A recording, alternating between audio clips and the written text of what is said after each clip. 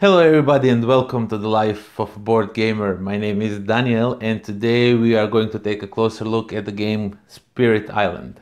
So let's get down to the table and see what's inside the box.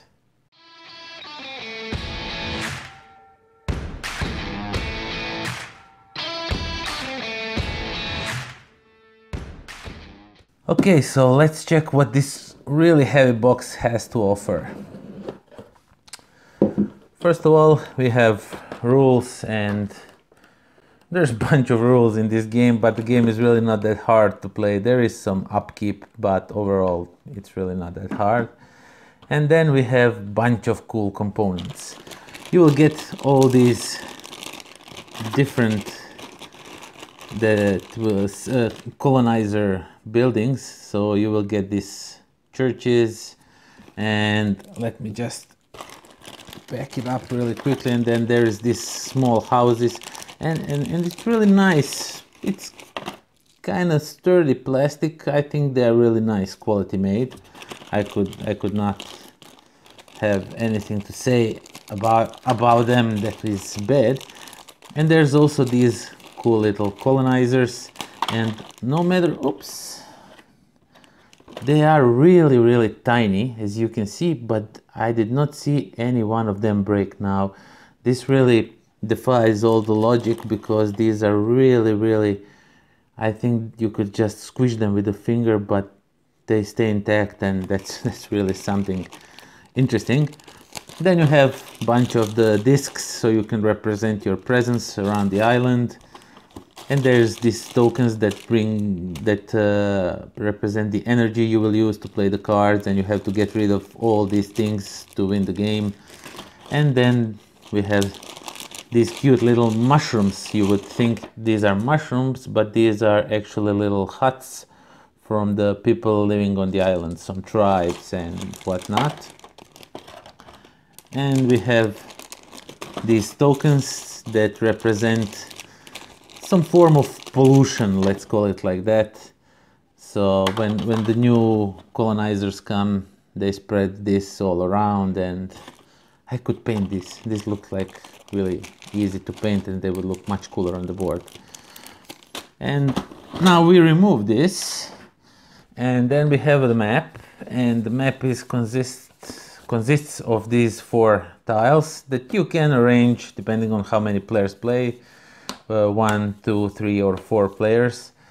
And then we have a bunch of different cards. So these are the fear cards, and these will you will get rid of these throughout the game. And there's a bunch of different cards, and as you can see, each spirit has its own cards to use, and they have different abilities on them, as you can see over here. When are they played, in the speed phase or the slow phase, and you can collect these to trigger some abilities and whatnot. And there's artwork is really gorgeous on this one. There's unique artwork on each card, which makes them really cool. And there is unique deck for each spirit, so that's awesome stuff. And then we have some minor power cards. These are the cards that you will collect throughout the game, also all with unique artwork, and really nice artwork, I must say. And we have over here, these are just some cards to tell you where will the colonizers come, on what type of terrain will they land, and what will they do. And then you have these, as you can see, these are the spirits. These are your player board. Over here it tells you how to set up, and what you are good at and what you are not good at. And over here is just how you play the game, and how much of everything you earn throughout the game. And as you can see, there's a bunch of different ghosts. There's like 8 ghosts, if I'm not mistaken. Yeah, so these are really cool. And then you have some cardboard just to represent in some statuses happening in the game. And then there's this map, which I really hate. It unfolds in so strange way, and it just does not want to stay flat. when you put it like this on a board, it always, as you can see, it warps, and I really hate this, and I try to bend it to stay correct, but it just doesn't want to. Don't know what's happening with this, but I hate it.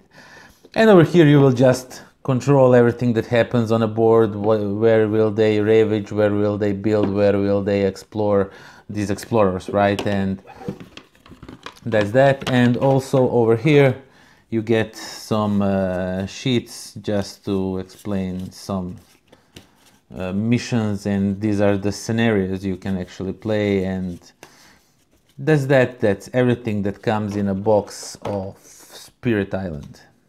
Okay, so that was Spirit Island, and I must say I like this cooperative game. Now, I'm always searching for a new and exciting cooperative games. I like cooperative games, but most of them have that alpha player problem, where the most experienced player in a game is always telling everyone how they should do it, and it's logical. It's really a good move in most cases.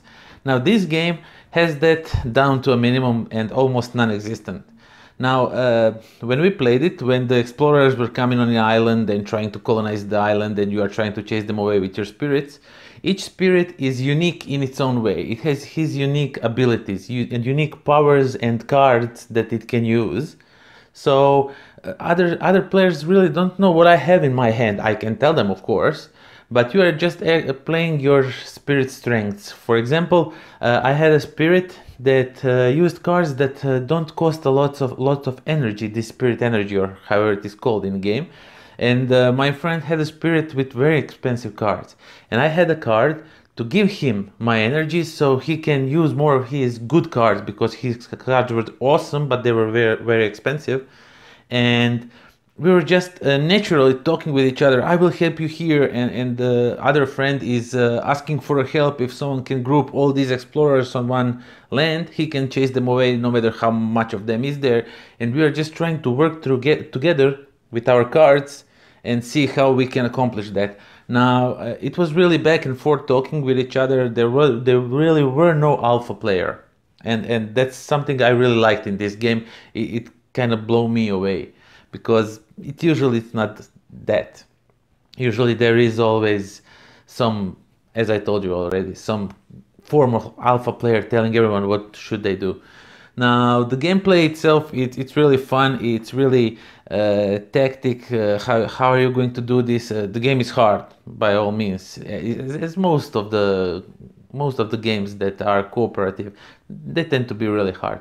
Now, we managed to win this one, and it was like this to losing, and we kind of managed to scramble everything up all together, or four of us together, with all the cards, plays, and everything. It was just perfect storm at that moment.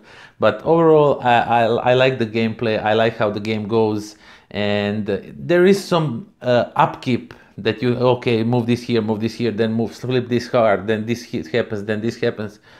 That can be a little bit fiddly, but overall it was an awesome cooperative experience, and I will definitely keep this one and play some more, because it was just awesome stuff.